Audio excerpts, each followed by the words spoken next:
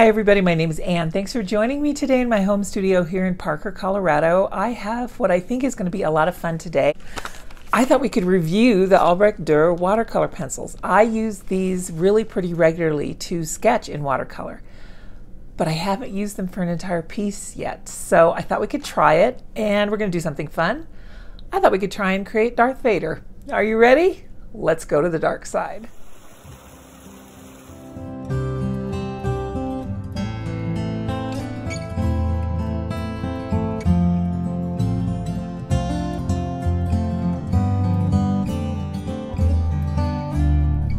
I've had these for quite a while. I use them, like I said, just to do my watercolor sketch a lot of times, especially when I'm in plein air. These I really like, and I'm starting to use them more in my watercolor in general, but they are artist quality, made in Germany. As you know, Faber-Castell is a really well-renowned company, so when you purchase them, I just have the set of 12. You could get bigger sets, but I have the set of 12. Here's what comes in the set. Unsurpassed in light fastness, very soft, vibrant color laydown, 100% agree with both of these, and fully water soluble, which means you're not going to get those extra lines. So they have different quantities in the sets that you can get. Very, very versatile. So, okay, first of all, it has a little bit of the company history in here. They have 120 colors in all with optimal light resistance that can be applied completely through painting for a unique color intensity. And that's true. There's a lot of different techniques you can do with these, and we'll get into those as well before we tackle Luke's father. I am your father. Wow. Okay, so these leads are 3.8 millimeter. They're pretty standard, what you would expect from a colored pencil. So when you pick it up here, you see this little silver paintbrush on there, and that's your way to know that it is water soluble. Made in Germany, Albrecht Dürer, the little Faber-Castell logo and their name, and the color of the pencil indicates the color of the ink that you're going to get. It also says on the back what color it is, emerald green, color number 183, and there it is in German, I assume. And 3 stars. So let me just go through real quick and let's just see with this set that I have. As I'm going through these here and checking out the light fastness, most of them have 3 stars. There are a couple that have 2, and it's kind of what you would expect to find with the reds, etc. There is a set of 6. So I don't have the smallest set. If you wanted to just dabble in these, you could get a set of 6, and then you would get in those cadmium orange, a deep scarlet red, a light green, a light yellow, a magenta, and a phthalo blue.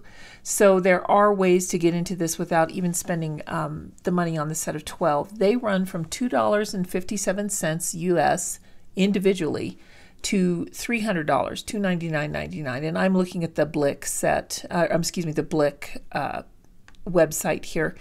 They come in sets of 6, 12, 24, 36, and that 36 set, it also comes in a gift box, separate packaging, and a set of 60 and 120. And the 120 set also comes in a wooden box in case you wanted to really give someone a nice gift, even if that someone just might be yourself. These leads are housed in premium California cedar wood, and they do have an SV Secure-All bonding to strengthen the lead and help prevent breakage. However, as you'll see, the light ultramarine broke of mine, and I think it's broken all throughout the lead. And the yellow, I had trouble sharpening that one too. But as I'm swatching these out, and I'm going to put down some firm pressure here because this is the thing I love the most about these Faber-Castell Albrecht Dürer watercolor pencils. When you put down a heavy load of pigment with any kind of pigment stick, the thing that would drive me nuts and drive me away from the product would be that after it's activated with water, I could still see those lines where I laid the pigment down.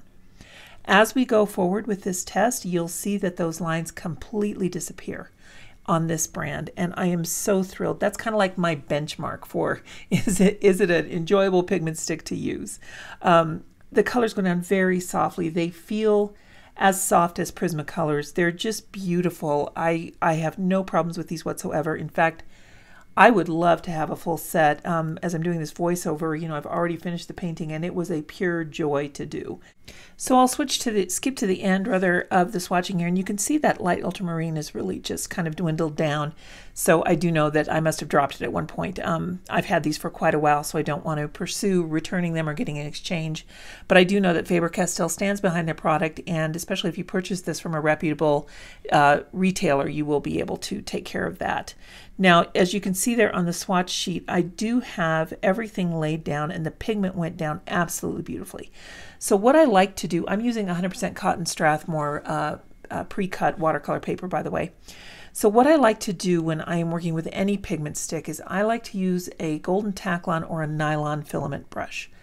They hold less water.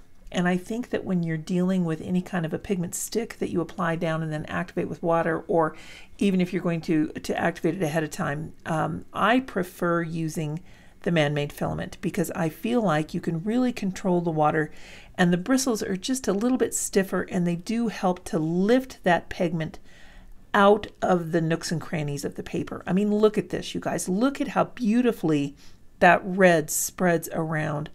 You can get just the most beautiful washes from these. And you know what? I think let's try adding some salt too.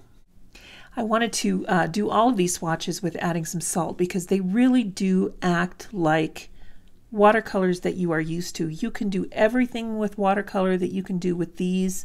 You won't have any problem at all. So let me just zoom in here and you can see how beautifully that lifts up the pigment. And I was pressing pretty hard to get it on the paper there, and it's just really kind of buried in those nooks and crannies of this cold press watercolor paper, and it just blends and lifts so beautifully, and the pigment spreads just wonderfully. You can see the salt that I'm using there is some pretty thick salt. It's, I don't know if thick's the right term. The crystals are really large.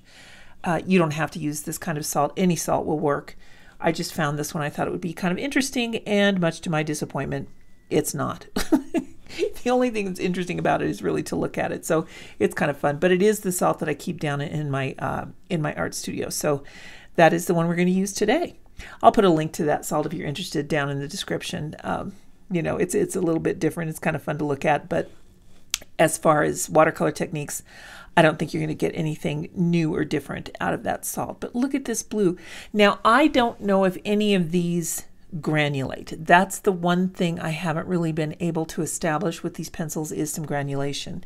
This right here is a light ultramarine, so you would think you'd get some granulation, but I didn't notice any per se. So let me move ahead to the end of this swatch test, and you'll be able to see, you know what I think I'm going to do instead is show you how I tested the white, because I'm going to do that on a black sheet of paper. I was going to do it here on this one, but I decided to go ahead and do it on black. So we'll come back to that pigment test here, but I want to show you what I'm doing in this sketchbook here. This is a Stillman and Byrne Novus series sketchbook, and I have used wet media on it before, but I think it's probably about the weight of a mixed media paper. It's really nice for sketching in colored pencil. You can use these like colored pencils too, by the way, and then just blend them with water instead of odorless mineral spirits. So here you can see the white. It blends really nicely, but you're not going to get an awful lot of opacity from it. We'll go ahead and put some salt on this one too, so that we can see, you know, I've never used salt on white pigment on black paper, so that'll be new for me too.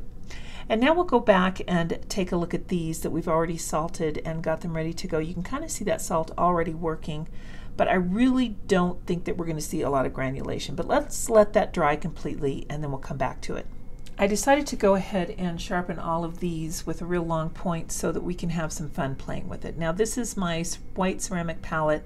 That's just some dried white gouache in there. We won't be going into that today, but now I'm switching over to a Princeton snap brush. I want to try a round brush with this technique. And here's one way to use them. You can just apply that wet brush directly to the tip of the pencil, and then you can get some beautiful, thick, wonderful watercolor just ready to go. I mean, it activates so quickly. It's ready to go, and that's what I really like.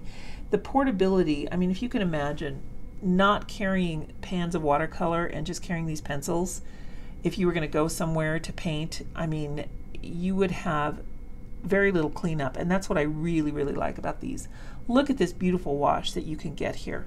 And you can do, like I said, all of the techniques that you would normally do with watercolor, you can do that with these pencils. We'll just drop in some water here and try and force some cauliflower blooms. And already, look at that, you can see that happening.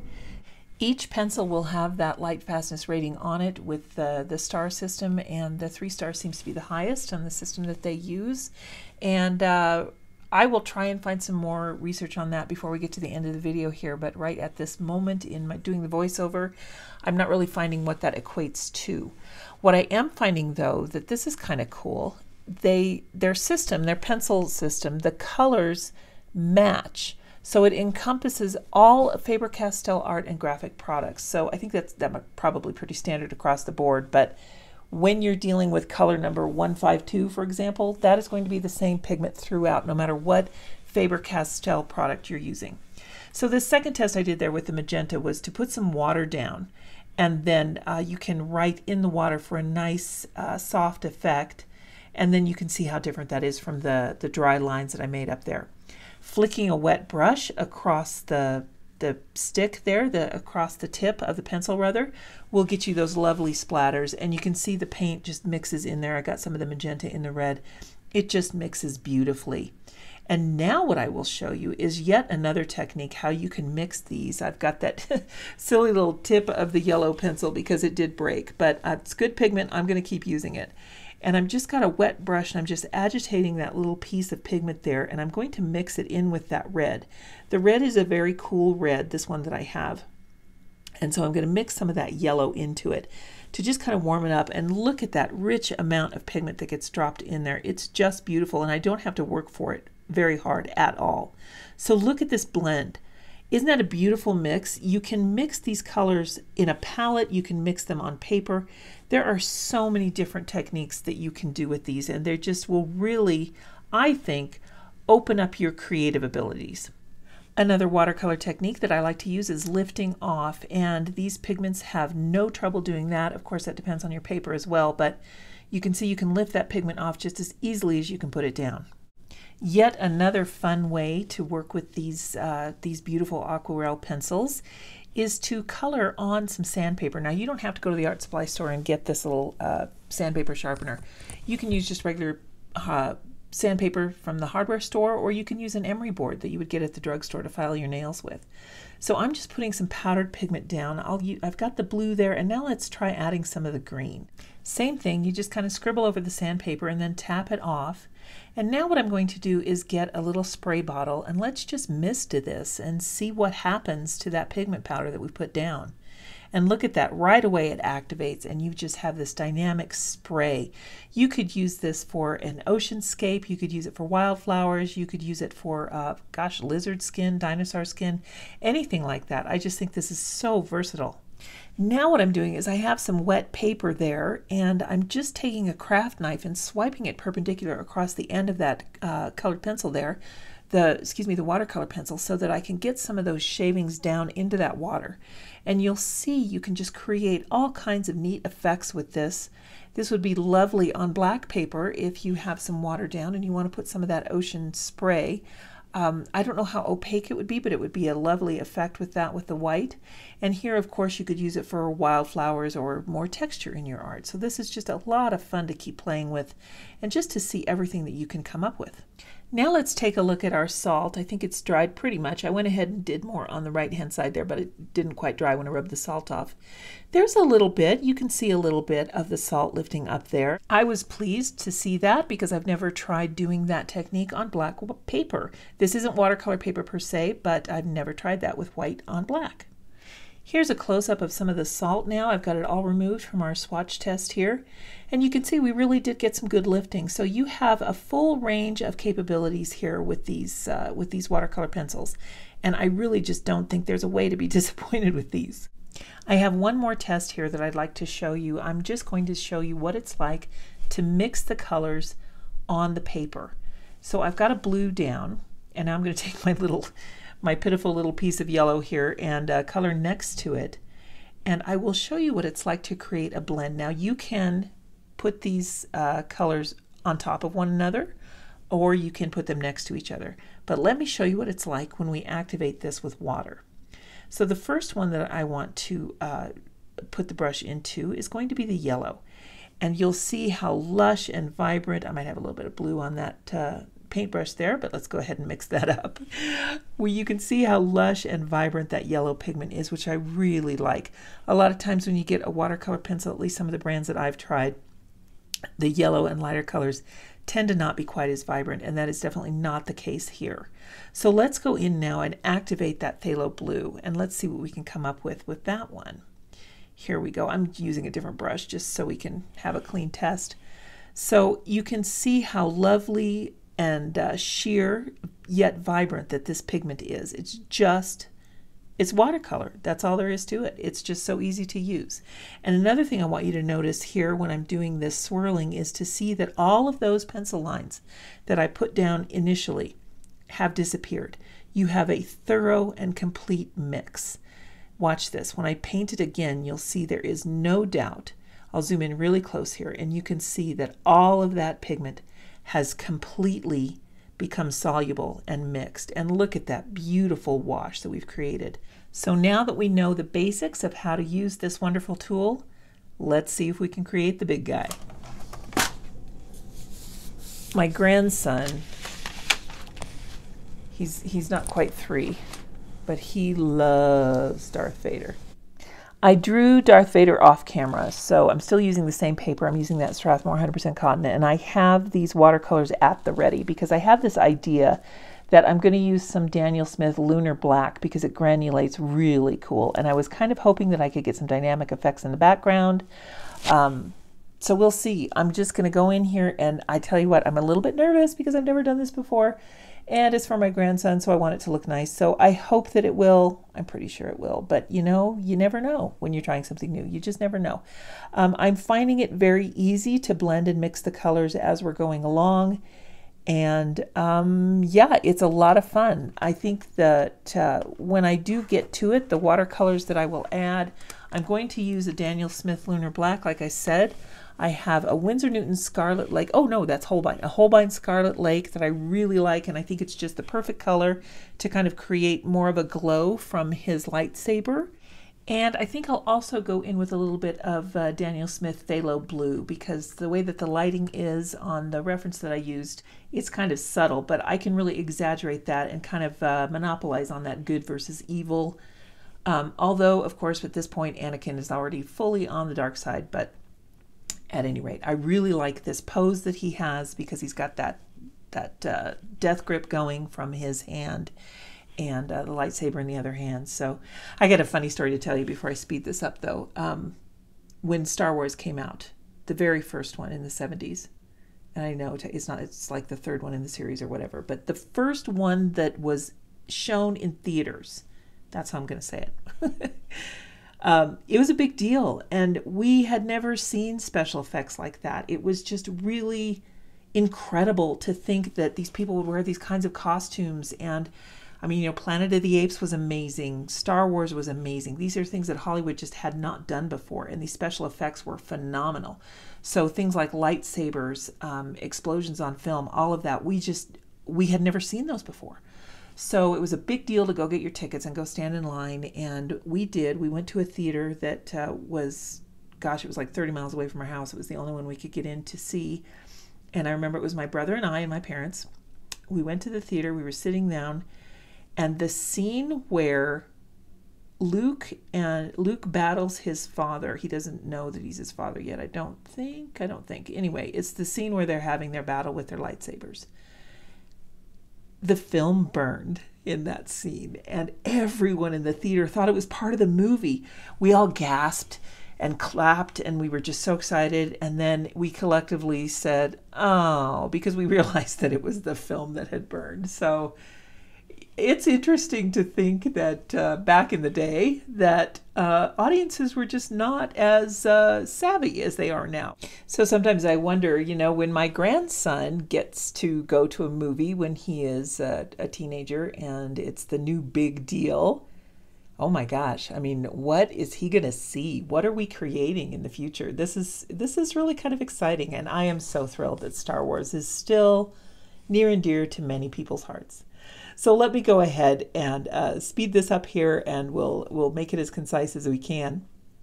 And I hope you enjoy watching how these pencils blend and work on the paper. I kind of did a mix of this initial part here where I've already drawn and just filled in the bare basics. And then I went in and did some of that technique where you use the wet brush on the pencil itself and create just a little pot of paint to add on. I had no trouble doing it, and it was a lot of fun. So I'm going to speed this up here, and I will see you at the end. So these are going to be hard to beat. I've got another set that I'm going to review here coming up. I think I'll do that next week, and then we'll have a good back-to-back comparison. But this brand, the Faber-Castell, is delightful. It is just perfect to work with. And as you can see, what I'm able to do is to focus that bulk of the pigment where I've laid those lines down, and then I can come in with water and spread it around and just do wonderful sketchy painting, which is what I love to do. Anywhere where you're concentrating the pigment, of course, you're going to have more color when you draw it down, but then you can manipulate that a little bit with your brush. So as I'm going in here with his robes, you can see it's very easy to create shading and shadows. I'm just having no trouble whatsoever. I believe the brush that I'm using is still the number 6. I think I used that throughout this whole painting, the number 6 round, with the exception of the background. I did switch back to that number 10 shader from that's a Masterstroke by Blick. It's their Golden Taklon line. These brushes, the Princeton Snap line and the Blick Masterstroke line, I have found them to be my absolute favorite for man-made fibers. I think that they hold up very well. They spring back. They give you a really good response. When you are working with a paintbrush like this and you want to be able to have some of that feedback to know exactly how much pressure you're putting down and what that feels like to push that amount of pigment around, I think it's essential to have a brush that's going to give you the kind of feedback that you need. And the Princeton Snap and the Blick Masterstroke are the two that I really appreciate the most. I realize the one thing I haven't told you guys yet is how much these cost. So on the Faber-Castell website, the set of 12 runs for $36. Now let's take a look at Blick here. I've got these websites up on my computer. I did tell you that individual pencils run from $2.57 to $300 for the whole set of 100. Now let me go back over here to the listing. The set of 6 is only $12.92, and that's with that limited colors. Those are sold in a blister pack. But the tin, the first one, again, it retails for about $36, but you can get it on Blick for $27.36. So it's just a really economical way. I really love Faber-Castell for that reason, and they're not paying me to do this. Neither is Blick. Nobody, Princeton, nobody sponsors me. Nobody's paying me for anything. Strathmore, nobody. I'm just doing this all with my own money. From my opinion as an artist and an instructor, I like to share these opinions with you so that you can be a little bit more informed in your purchasing decision. And maybe if this is the kind of art that you do, of course, I'm not very practiced in this comic book style art, this graphic design style, but I sure do love it, and I'm so enamored with it. And I think that these pencils really lend kind of a, how can I say it, kind of just a graphic brilliance to what you're doing. And I think that you can do that because you can get in here and lay the pigment down and then manipulate it on the paper. And I think that you can create in tremendous depth, tremendous bits of shading and light, and you can really do a lot of playing around that maybe with traditional watercolor would not be as easy. This definitely makes things effortless, and I really love that so much. So the different sets that you can get, they've got 6, 12, 24, 36, and I believe there's a 48 and a 60. Yeah, and the 36 also comes in the gift set. There's no 48, I'm sorry, a 60, a 120, not 100, 120. And that one you can get in a tin case for $174.95. So the one in the wood box is the one that will run you close to $300. So, you know, here's the deal. If you're looking for something to just augment where you are currently, or even if you're just starting out on your watercolor journey, I think these would be an incredible addition, especially if you are a comic book artist. Because when you're drawing whatever it is you're going to color, whether it's manga or, you know, I can't think of another comic book, kind of like a Marvel or DC style, or if you're an animator, like something like, if you like drawing Disney, anything like that. when you can put that pigment down and then move it across the paper, I just think it lends to a subtle difference in the painting that just makes it a little more graphic. It makes it a little more bold, and those lines are very definitely there. They're in your face, and that's kind of that graphic style that goes so well with this type of artwork. So let's skip to the very end, and I will show you how this Lunar Black performs. It is a coolest paint. Now first I'm going to go in with this Scarlet Lake, and this, like I said, is a Holbein. It is PO73 and PR234 and a little bit of PV19. I use this in sunsets. I absolutely adore this pigment. It's perfect for poinsettias at Christmas time. It's so beautiful. And then we get into the Lunar Black, which is, like I said, a Daniel Smith. It is PBK11. This granulates like no other. You can mix it with several different paints, which is why I wanted to use it here, because it will blend beautifully with using some wet-on-wet techniques with this Scarlet Lake and the Phthalo Blue when we get in there. And it's going to help those become kind of granulating because of the properties of this PBK11. So let me move ahead a little bit to where we've got some of the blue going, and you'll see how these colors mingle and meld and create this neat kind of a smoky background for Darth to emerge from. So in my mind anyway, I think this looks cool, but you know, if it's something that you're not into, I'm sorry. I'm having a lot of fun with this, and I like to share that joy. I don't know, hopefully it'll spark joy in you. I don't know, I just have a lot of fun painting, as you probably already know, and I really enjoy sharing these experiences with you guys so that you can hopefully have as much fun painting whatever it is that you're going to paint with these Albrecht Dürer watercolor pencils that I did here. Now at the end, I'm going to go back and go in with a white gel pen and kind of get a little bit more going as far as the highlights go, because right now he's pretty dark and a little bit flat. I think he needs a little bit of shine because his costume, that black plastic helmet, does really reflect the light pretty intensely. And I didn't want to go in with a white pencil because, as we found on that black paper, it's just not quite opaque enough. So I will do those high highlights at the end with a white gel pen. But as you can see with this, the watercolor, the Lunar Black, it's just really granulating right away. And I'm able to continue to move that pigment around and keep it going, keep it wet. This paper is really nice. It's the Strathmore pre-cut 100% cotton watercolor paper, like I told you, and it's just a lovely little paper. Very affordable, easy to use, and it's a nice size. With the 8x10, you can frame it very easily. You don't have to, you can just pick up any old frame. You don't have to do anything special. You don't have to have it professionally framed, or you don't have to cut anything special for it because it's a standard size. So now that we're at the end of this, let me go to the very end and I will show you the highlights that I did. There's a lot of ways to do these highlights. The way that I'm going to do them today is with this Sakura Jelly Roll 0.08. And it's going on here really easily. I think my pen is almost done. After you use these pens a while on watercolor, they just kind of clog up, so I have to keep wiping it off on a paper towel just to get that ink to keep going there. But I think the highlighting is going really well, and I will show you the final outcome. Well, if you've been thinking about adding watercolor pencils to your art supplies, hopefully this has helped you make a better decision one way or the other. And here you go. Here's my Darth Vader in the Faber-Castell Albrecht Dürer watercolor pencils. Oh, you guys, thank you so much for watching. I hope you have a wonderful week, and we'll see you next time. Bye now.